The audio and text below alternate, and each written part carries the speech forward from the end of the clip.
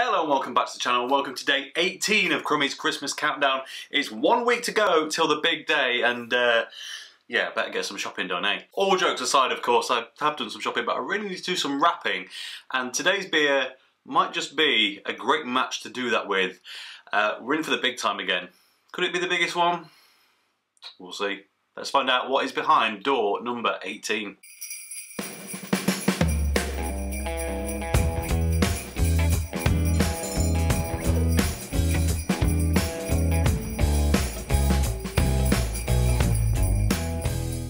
There we have it then from Frome Brewing. You Can Call Me V, a triple IPA at 10.5%. Wow, and in a 440ml can. I'm a bit scared of this, if I'm honest. Now, this is a beer that, to be honest, I would have rather have reviewed and released Bonfire Night. The whole V for Vendetta thing, it makes sense.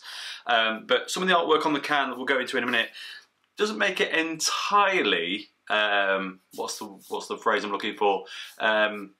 Inappropriate, shall we say, with what's going on at the minute, so we'll cover that in a moment. In fact, we'll cover it right now because I'm going to give you a look at the can and we'll get straight into it. There we go then, You Can Call Me V, triple IPA from Frome Brewing, 10.5%. And as you can see on there, there's a few key buzzwords at the top.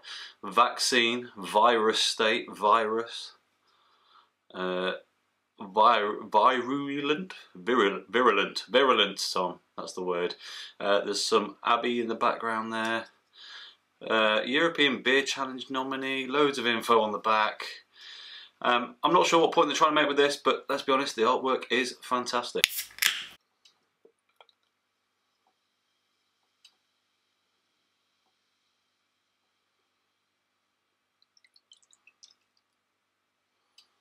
Nice deep yellow, nearly orange hue to this beer. Bit of a fruity aroma at a distance.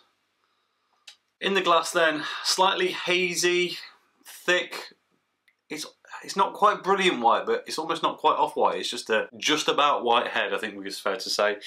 Currently in 3-finger formation, well that's probably my dopey pouring skills. Good amount of carbonation coming up from the bottom, but nothing too crazy again. It's 10.5%, so I can't imagine that head's going to stick around for too long, but I guess we'll find out. Right then, aroma time. Just IPA for days. It's got that slightly sweeter, I'm leaning more East Coast, fruity, kind of tropical style than necessarily a West Coast. A proper rich aroma.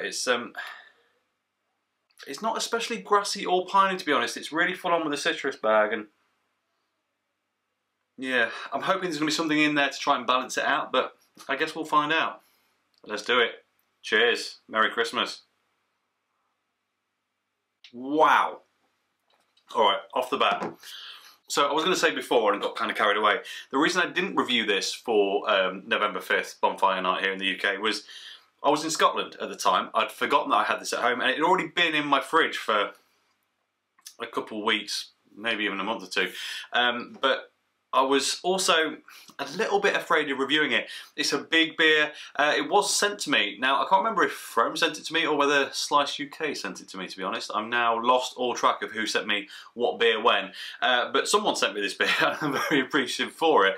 But triple IPAs, well, let's be honest, not really my go-to style, not something I really appreciate very much, and especially when it's something that someone's put so much hard work and effort in, done a properly big, epic interpretation. I'm always a bit scared of reviewing it because, well, I don't want to sit there and go, it's alright, because, well, to you it might be fantastic and it's just not for me. I'm blown away. This is the most easy drinking, well, it's not the most easy, is it the most easy? It could be the most easy drinking above 10% I've ever had. It's certainly the most easy drinking triple IPA I've ever had, no doubt. I've not had loads, but it is super smooth. It's super sweet. It's actually not that bitter. In fact, it's not bitter at all. In fact, I'm wondering where the bitterness is and where they've left it. I'm not annoyed by that though, because IPA bitterness, hot bitterness is not something that I'm particularly big on. It's kind of the reason I don't like them. So for the fact that this to be so sweet and smooth and quite soft and pillowy, yeah, for me, absolutely, really happy with it.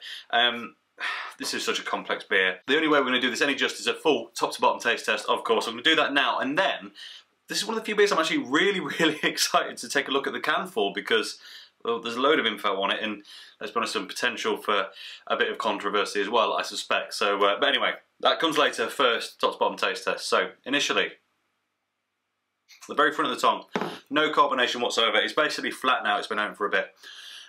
There's sweetness, but it's mixed in with a bit of booze, a bit of alcohol burn, so you get that kind of sweet burn sensation at the front of the mouth. Next phase, starts to get a little fruity, but that's where all the bitterness is. It's not heavily bitter, you just get a bit of, well, that's definitely beer bitterness, if that makes sense. It's not hugely bitter, but it does have something. On the swallow, it's surprisingly tame for its ABV. Fruity, sweet, mango, pineapple, bit of orange, bit of grapefruit, but low down. It's more about the sweeter fruits, this one. And then on the swallow, slight abrasiveness, slight bitterness, bit of alcohol burn. Could be a bit of hot burn, to be honest. I'm not really sure. There's just a bit of a severe warming. It's not even severe. A light warming in the throat. I just realised this t-shirt's set all weird. What's going on? There we go. I forgot to mention at the start. Beat up t-shirt on again today. Driving home for Christmas. Anyway, enough of that. Yeah, it's a mixed bag. It's a mixed bag of delicious fruit that is going to get you pretty twisted pretty quickly, I think is fair to say. I feel like this is one of my most chaotic reviews, and I'm a bit, it's just sending me completely off guard. There's loads of flavour in it, but it's not actually even that complex now I'm thinking about it. It's just super sweet, super fruity, super strong. It remains absolutely beer based, because the description I'm giving would give you the impression that it's maybe more like into the fruited sour, high strength sour vibes, but it's not sour at all. A bit of bitterness, proper beer, but it's damn sweet, real sweet. Right, let's take a look at this can. So, You Can Call Me V, triple IPA from Frome Brewing Company. As I said before at the top, it says vaccine virulent. Why can I not say that word? Virulent. Virustatic and virus. European Beer Challenge. It's got a double gold medal winner and another medal winner from CBMA. It says gorgeous amber hue triple IPA with a rich lush note of tropical fruit, citrus and pine. We'll come back to the pine. Further eloquent notes of tropical fruit and citrus brush the palate before a dry and smooth bitter finish. It's entirely possible that I have had this for too long. I don't think that's the case, but it's possible. But I've just spotted the best before, so we'll talk about that in a minute. It says, inspired by the film of V for Vendetta and the theme of state exerting a high degree of control of private and public life, after months of living with COVID, will the mass vaccination be the return to normality in street parties and celebrations? Who knows? Let's just have another Just Call Me V. Hop, Citra and Idaho 7. I don't think I've ever raved about a Citra beer like that. It does not have that headachy, astringent, really, I don't know what, Citra element, which is making me think, has the hop died out in this can for me? Have I had it too long? We'll talk about that more in a second. It says food pairing, go Mediterranean and serve this with grilled harissa chicken or maybe a pulled pork roll. I'll be honest, beer of this strength for me doesn't mix with food, ever, ever. It's all about low ABV beers with food, but anyway. But then it says best before the 31st of the 12th, and I know what you're thinking. You're thinking that, Tom, that's only a week and a half away. 2022. This, according to them, has over another year's shelf life on it. Now, unsurprising based on the ABV, but I would have thought this was all about the hop. The hop may have died out, but they're saying this is good for another well over a year. So please put this in the fridge to serve cold. I mean, it's been in the fridge since I got it. It's never been sat at room temperature. So I don't know. I'd love to know whether this is meant to be super hoppy or not, because I'm super sensitive to Citra and I'm not really not getting it with this. It says, Frome Brewing Company is a family-run craft brewery based in Frome, Somerset. Using the finest local ingredients, we have been brewing unique and multi-award-winning beer since 1999. It's got all their contact details. It said we don't use animal products in this beer, so it's unfined and may be cloudy. Not only does this make the beer taste better, but it means it's vegan-friendly too.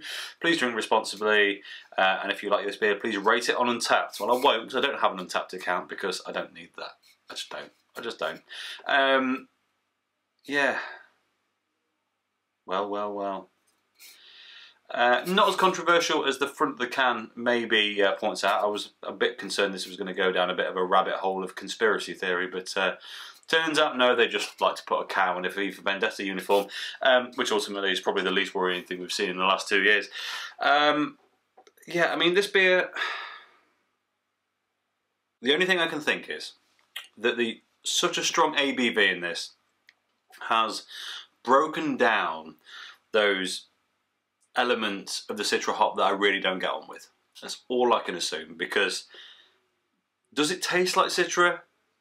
Yes, but a few hops taste like Citra, but only Citra has that real driving home agonising sensation for myself. So, I mean, if you like triple IPAs and you want to be slightly blown away about how easy one can be to drink, this is it. It's great. Would I buy another one? No. No, I wouldn't.